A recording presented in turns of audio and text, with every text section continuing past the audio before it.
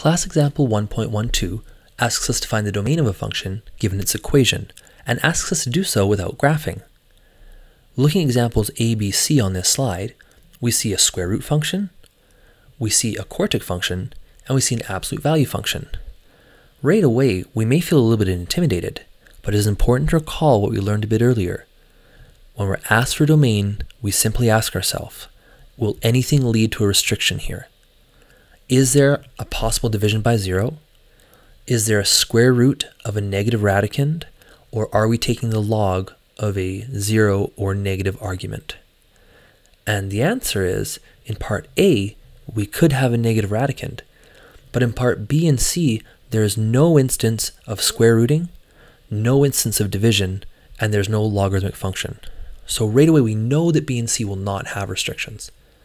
Let's walk through this one part at a time.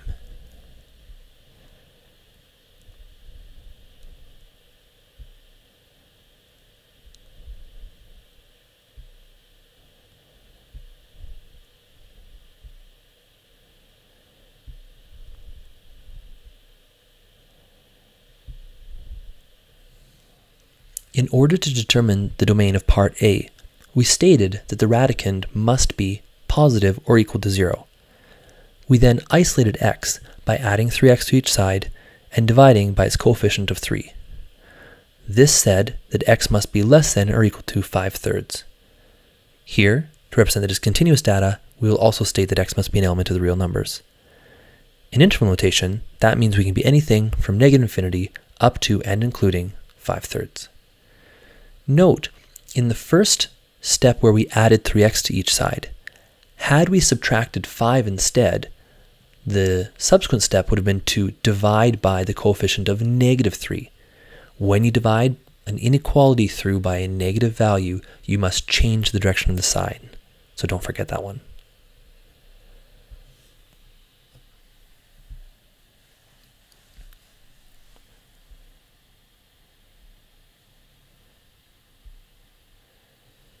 In part B, we want to avoid being distracted by recalling all of our knowledge of polynomial functions, and quartics in particular. It's true that the range might not be all real numbers here, but the domain is. There's no value of x that will be problematic, because again, there's no division by zero, no square root of a negative, and there are no logarithmic functions involved.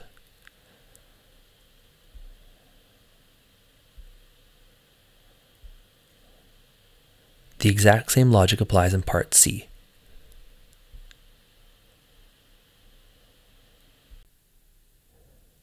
The three examples shown on this slide all involve division. That is to say, they are all rational functions. So we'll start them all off the same way, by saying that the denominator cannot equal 0. Because if it does, we performed the cardinal mathematical sin of dividing by 0.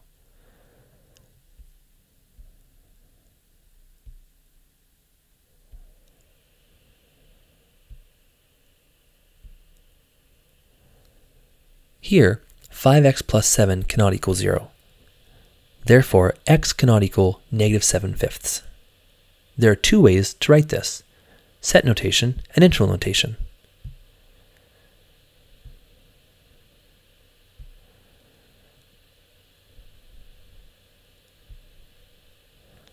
As we can see, because this domain is in two parts, interval notation would require us to use the union symbol.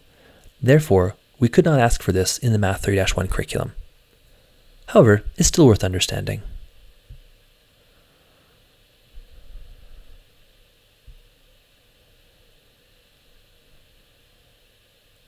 We can see graphically how there's a left part and a right part of the graph, with a vertical asymptote separating them. Identifying the x-coordinate of this vertical asymptote, we should find -7/5 or -1.4.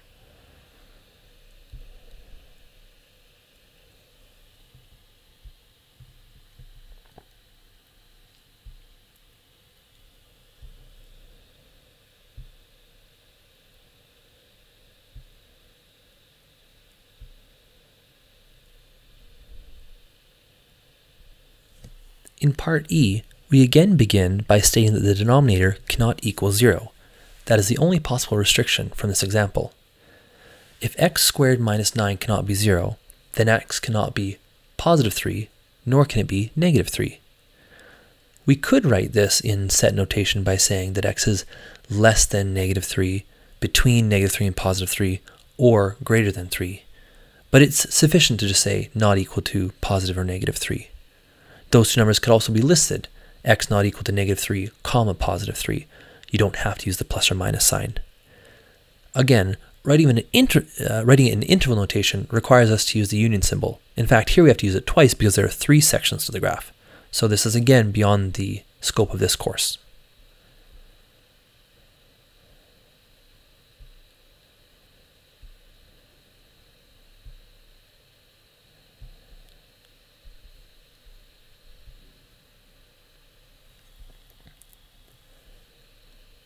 In part F, it's worth pausing for a moment. We start by saying that x squared plus 1 cannot equal 0. When we try to solve for x, we find that we're taking the square root of x squared, which is x, and the square root of negative 1, which is not defined in this course. Often, a step like this would cause us to believe there is no solution. But in this example, it's not that there's no solution, it's there's no solution as we search for a restriction or non-permissible value. Otherwise said, there's no way that x squared plus 1 could equal 0, and so it actually has no restrictions.